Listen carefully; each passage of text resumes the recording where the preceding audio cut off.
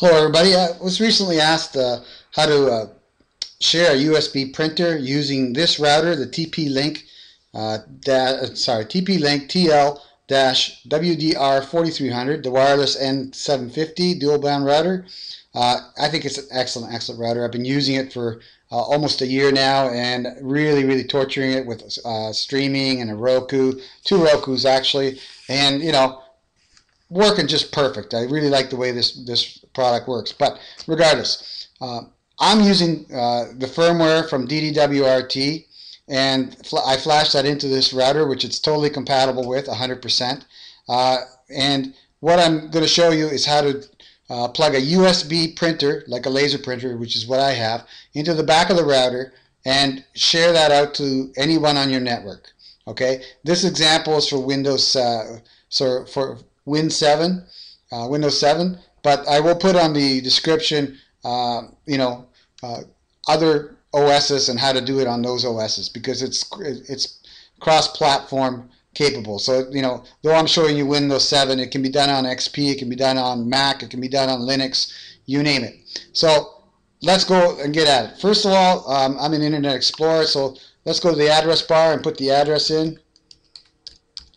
So for the router, which is 192.168.1.1, in my case it's 3.1, but in most default cases it's 1.1.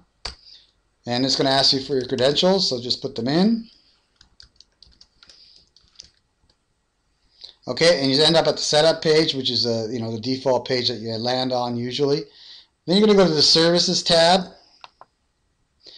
and then you're going to click on USB. And if this stuff is disabled, right, enable it, and then enable your USB printer support, apply the setting, and then save. Now if you want to do storage, if you want to plug a USB hard drive or USB key in there, then this one has to be turned on, but that's outside of the scope of this video. If anybody wants to see that, if I get enough requests, I'll make a video on that too. So there we are, core USB support, USB printer support enabled, and then I'm just going to save that setting, and we're done. Now, next thing I'm going to do is plug the USB printer into one of the two ports on the back of the router. I'll see if I can show you a picture of that. Probably can. Let's see the back. Okay, there we are. Beautiful. And you'll see there's two USB ports, one here and one here, and it also has an LED showing you the operation on those USB ports. So it's pretty good and pretty cool that way. This works great. I've used it for both the printer and for the USB storage. And after looking at the DD-WRT webpage on how to do this, it's totally confusing what they tell you to do. So just follow my steps and you'll get along just fine. So next, I'm going to open up the steps here in my little word processor, and I'll just leave them there for you to follow along, and I'm also going to put those into the description as well. And next we're going to follow these directions exactly. So go to the Windows button, and if you have devices and printers, go there. If you don't have this button for some reason, go to Control Panel, and then Hardware and Sound, and View Devices and Printers. Either way, you'll end up in the same place. Okay, so here's your printer page. Next, you want to add a printer. So we're going to do that. And it says add a local printer. Let's see if I can get this to fit right. I can't resize that window. Give me a sec. Yeah, that'll do. Okay, so what type of printer do you want to install? Well, it's a network printer, so we're going to do that. Nice thing about this printer is once it's plugged into your router, it's a wireless router, it becomes a wireless network printer. A beautiful feature. All in a little box. It costs 58 bucks. Okay, here just hit stop on this. You can search and see if you can find it, but just stop. I don't want to use that function, so here we're going to go to printer that I want isn't listed. So the printer I want isn't listed, so click on that. And then the third choice here is add a printer using a TCP IP address or host name. So click next on that. Then you have auto detect. We'll leave that alone. Just leave that setting there. Next, it's asking for a host name or IP address. Well, the host name would be the same IP address as your router, and the default is 1.1. Again, in my case, it's 3.1. So make sure that query the printer and automatically select a driver to use is unchecked. It probably won't work anyways, and this is much quicker if you just do it manually, as I show here in the notes. So go next. Here we are. See. So while that's happening, I'm going to scroll this down a little bit. Okay. Like I said, follow it step by step and you should be just fine. Make sure you plug the USB printer in on the back of the router too. Don't forget to do that. After you enable the feature on the router, plug it back in. Alright, so obviously Windows did not find it. It doesn't matter because we're going to manually do this anyway. So here you go to Custom, and then you go to Settings. Here you verify that your port name and your printer IP address are correct. They should be the same. If they're not, what really matters is this, your printer IP address, because if that's not right, it'll never find it. If this is wrong here, that's just a label. It doesn't matter. Protocol should be raw, and the port number should be 9100.